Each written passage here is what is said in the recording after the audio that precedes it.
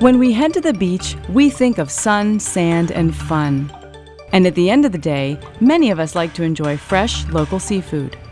Even if you're not on the coast, seafood is becoming a #1 treat for going out to eat. The good news is that safe seafood does a body good. Seafood supplies protein, nutrients, and essential omega-3 fatty acids, protects against cardiovascular disease, and benefits brain development. And seafood is good for the economy. In 2012, the U.S. commercial fishing industry generated $141 billion in sales, $39 billion in income, and supported 1.3 million jobs.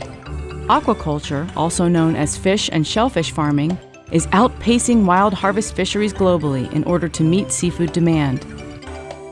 The U.S. also has a vibrant and growing aquaculture industry. While the U.S. is a world leader in sustainability, with NOAA fisheries managing and improving fish habitats and stocks, our marine scientists are at the cutting edge of research that's keeping our seafood supply safe.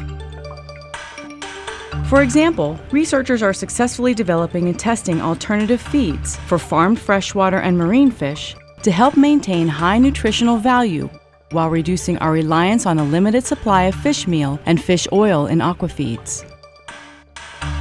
And scientists at NOAA's Northwest Fisheries Science Center are testing the environmental sample processor to help forecast blooms of harmful algae and bacteria up to a week in advance in order to protect shellfish beds and the public from possible exposure.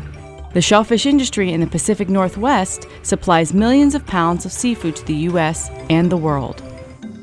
And millions of dollars in funding opportunities through NOAA Sea Grant and the U.S. Department of Agriculture Small Business Innovation Research will help foster other advancements in aquaculture science and technology.